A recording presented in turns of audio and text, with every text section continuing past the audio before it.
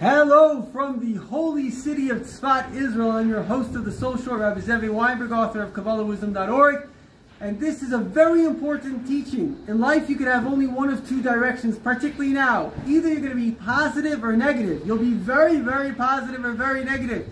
So many people are suffering from anxiety. We've never lived, basically, based on statistics and history, on better times. Yes, these are the best times in human history. We have more prosperity, more freedom, more human rights. We as Jews were free to practice our religion everywhere in the world. I'm standing right here in Israel.